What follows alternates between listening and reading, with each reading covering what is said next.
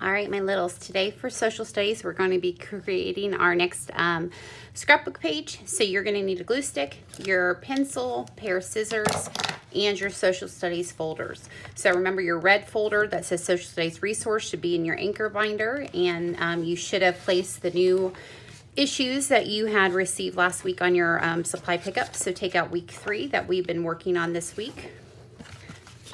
Then you can put your anchor binder back in your basket, and then make sure you also have taken out your history scrapbook, your My Florida History scrapbook. So we have already completed 2 pages of our scrapbook. So the first week was state symbols, and the second week was the 3 branches of government. Remember what we talked about yesterday in our afternoon meeting, that you have 1 page to use. So please do not use more than that. If you use more than that each week, you're going to run out of pages because we're going to be using this all year. So the first thing we're going to start is by writing the next title of our scrapbook page. So this is week 3. And this week we focused on government functions. So go ahead and write government functions.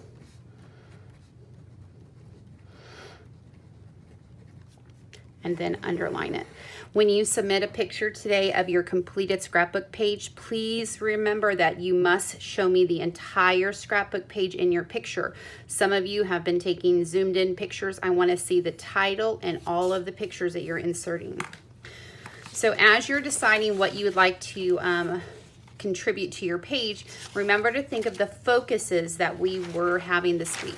So look inside, think about, we were talking about things about the wilderness and how we're protecting our environment, our civic leaders, which are people that are fighting in the firefighters division, police departments, how we continue to create safe roads for everyone to travel on, education, your public education, and why that's so important, our judicial system, and then the legacy of Roxaboxen.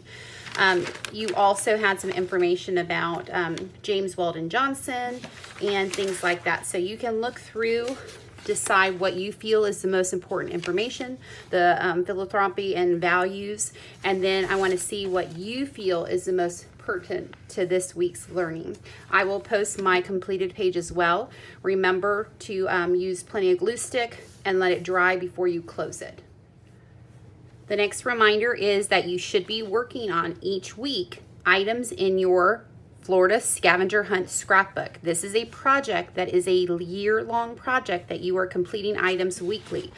So for every quarter, you have been asked to complete a certain amount of points. So quarter 1, you're supposed to try to complete at least 25, which will give you a C in the end. There are items that are suggestions of what we would like you to try to do throughout the year. Some are worth more than others, so look through. Once you put a check mark, that is not the only thing that you have to do. You have to read the directions that you are supposed to be creating a new scrapbook of pages documenting you doing the things that are in here. So if you were doing the item that says photo of you in front of a local fire station, you would want to devote a page, an entire page, with pictures of you in front of that local fire station. Maybe you could have, if they've given you brochures inside, if you go to visit, and then you can create by illustrating some pictures that remind you of fire safety. So each item is a new separate page that you are inserting into this folder, because at the end of the year, this is going to be your evidence of completing those items. Do not just mark off the ones that you finished. Each one is supposed to be a creative way to organize it in the scrapbook. So remember, this is a weekly project that you should be working on. You will be turning this in right before first quarter ends, so I can grade it for that first quarter report card.